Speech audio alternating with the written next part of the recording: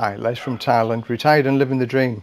What's going on in Thailand? Oh, there's all sorts of things going on in Thailand at the minute.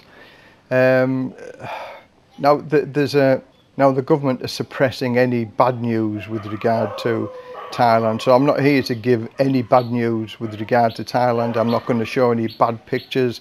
They don't want the media or anybody to show homeless people in Thailand or people who are getting free food around Thailand. But there are plenty of YouTube videos showing exactly what's going on in Thailand at the moment. Now I live in Rayong, so we're not really a tourist dependent place in Rayong or province in Rayong. So life is pretty much the same here in Rayong, Thailand. So we sort of live in a bit of a bubble. So for those people who want to come to Thailand just to retire in Thailand, there's places you can go and live and you wouldn't know that was COVID going on or anything else like that. There are restrictions now in Rayong because Rayong has become a deep red zone, so travel restrictions, curfew on at evening time, but most of the shops are still open. The shopping malls are closed, but the eateries or the food court can do takeaway foods, and pretty much life goes on normal in our village. We've had COVID with our next door neighbour. Went into quarantine, he got it from one of the mom and pop shops. So the two mom and pop shops that were close to us, up to 20 people got put into quarantine, but thankfully all the 20 people came out of the field hospital okay. So Rayong at the minute has had 9,000 infections, but of only 34 deaths. But out of them 34 deaths, majority of people have had underlying health conditions. So there is a big panic on at the minute with Thailand with regard to COVID. The numbers are going in the wrong direction, they're going upwards. So that puts in doubt any other things that are going on in Thailand with regard to opening up Thailand for tourism. The Sandbox, they're having their problems with regard to the COVID numbers going up, going in the wrong direction again. But I'm not going to talk about that because Phuket is a long way from where I live.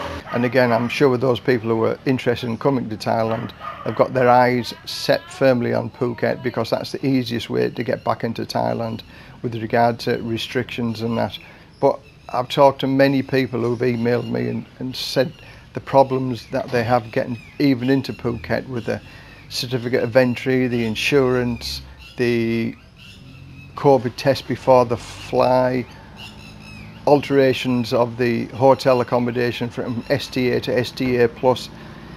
They're still playing around with the conditions of people coming to Thailand, and now with the COVID going in the wrong direction, I would say them alterations are going to take even more. So unfortunately for those people who want to come to Thailand for holidays, I would personally say put it off until next year.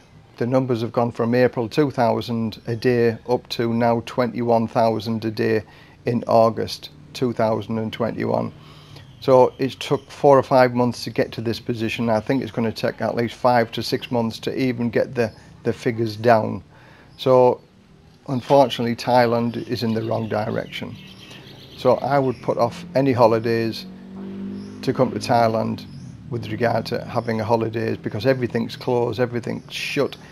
For those people who want to come here and retire, Thailand is still open. There are still many places that you can go to in Thailand that's not entertainment zones. So from Les telling it how it is in Rayong, Thailand, I'm still here living the dream, and hope for those people who want to come here and retire, they can do so. There's various hoops that you have to jump through, but you can get there, that's no problem. So from Les, retired and living the dream, until the next video, bye for now.